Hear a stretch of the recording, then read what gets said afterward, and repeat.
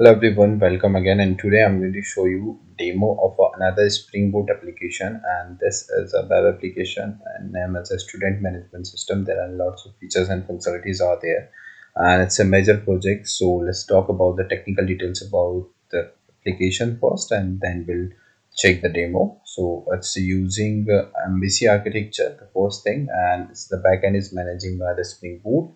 For the front end, it's using JSP and JPA for to manage the database transaction. Data is storing into the database. So here is the table, and these are the table: attendance, classes, fees, mark sheet, subject, and user. And there are three types of user into the application. One is admin, student, and faculty. We'll see. We have a static user, so admin that can log in and add these other users. So I will show you the demonstration in a while. But in case you need the source code, you can connect us over the WhatsApp or mail or Skype. So we have complete remote support. So after configuration, we will give the project in this condition. So after that, what you need to do, you just right click over there. And how can you run it the application? So just open this first application.java file, right click on it, go to run as run it as a Java application, and it's deployed over the Tomcat server. So it's using it's running over the Tomcat, but I can see there is one error. Error is starting rerun the application. Okay, I have to rerun the application. I just stop because the server is already in running mode. So I'll just refresh it. I just rerun it as a Java application. So you need to wait until the server is start properly, and then only you can start the application. Okay, so showing the port number is already in the use, so I'm going to change my port number. In your case you will face this issue, and from the application to property file you can change the port number. This port number is occupied by some other process, that's what's giving me that error. I just change the port number and run it again, and now when I change the port number 90 to 92, automatically it will start the server, and we don't need to run it again. So automatically it will start the server and it will run over the 9092. Okay, let's move to the browser where the application will run, and we'll check how we can run it. So this is my context path of the application. So this is running on 9092. So I just open my browser and change my port number as in 9092. I entered my context path here, and I can see it. I can see it. This is the welcome screen for the project. So here you can see this is a static page, home page, that is there, and the login option. So in this is a static page. When we click on the login, we will get the multiple login options of the over there. So the first user is an admin, and second is a student, and the faculty. So first I will show you how we can log in as an admin and what are the operations that admin can perform. So here we have a login ID for the admin, and this is the password. So I'm just going to enter the login ID and the password for this admin user. I just hit the login button, and you can see the multiple options are there. So as an admin, I can add any user.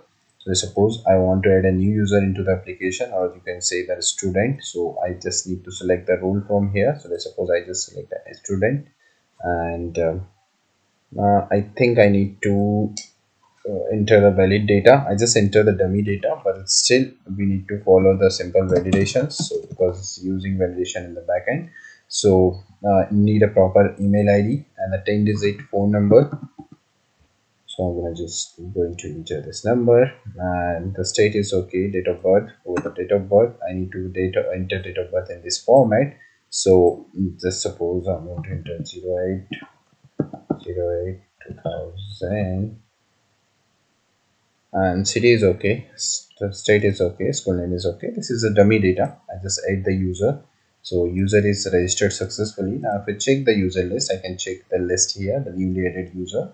I can perform the search name, like search option here, like search as a first name.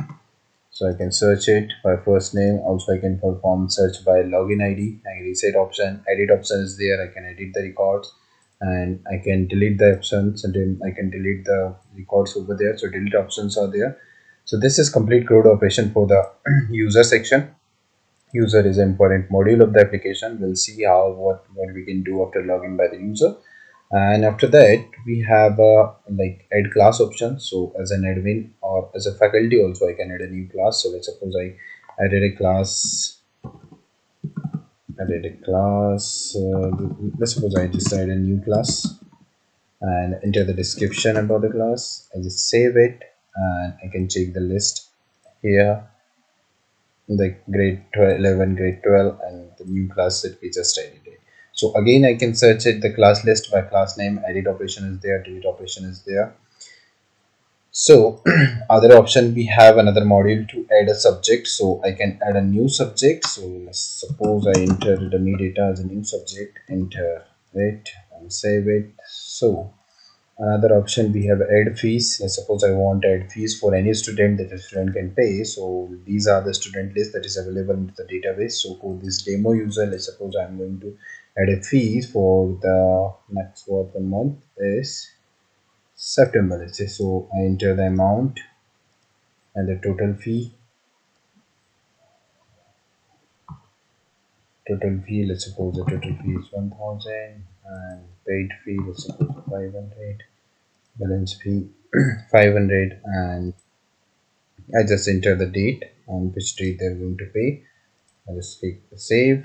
I can check the list, fee list here. Again, I can perform the CRUD operation here. And under the attendance section, I can assign, this is the important section of the application, important module.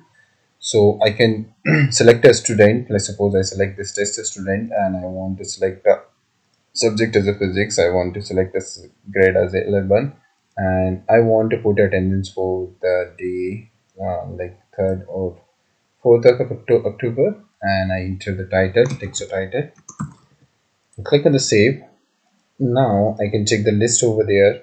So these are the users over there, and here I can confirm the attendance like this. Like how can I there we have an option to assign a student, where a student can assign on a particular subject or particular class, and after that those student will be displayed here.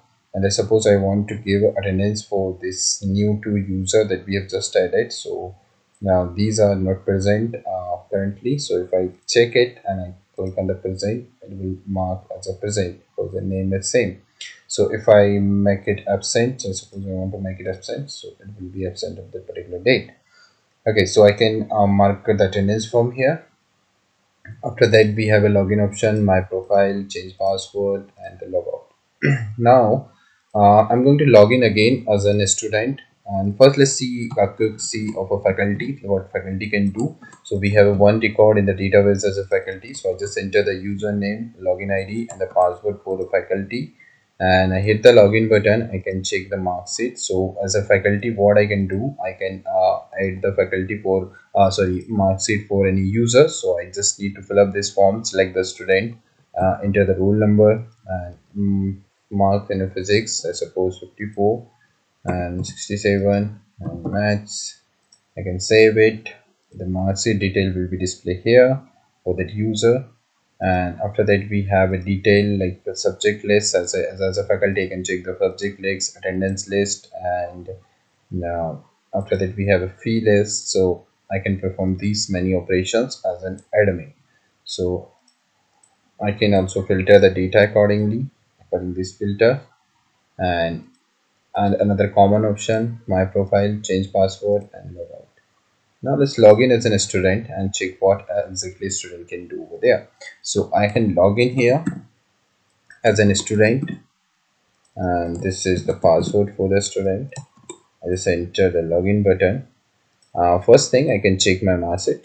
So these are the total. Let's display the password file records as well, grade as well. I can check the subject list, I can check attendance list, I can check the fee list, and this user will display only his fees list because this can't be see all the fee list of the all the students. Okay, so these are the features and functionality. Another common my profile and change password is there, and I hit the logout button and again again navigate to the home page. So that's all about the demo about the student management system in a Spring Boot. It's using Spring Boot, Hibernate, and JSP, HTML, and for the backend it's using MySQL. Okay, and it's deployed over the Tomcat server.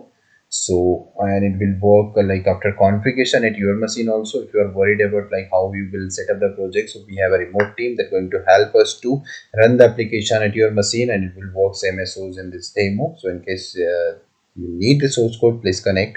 If you are preparing for the interview, you need complete understanding of the application, how the internal code is working, and how what about this file structure will help you in that also. So there are multiple services available. Please connect, and thank you for watching.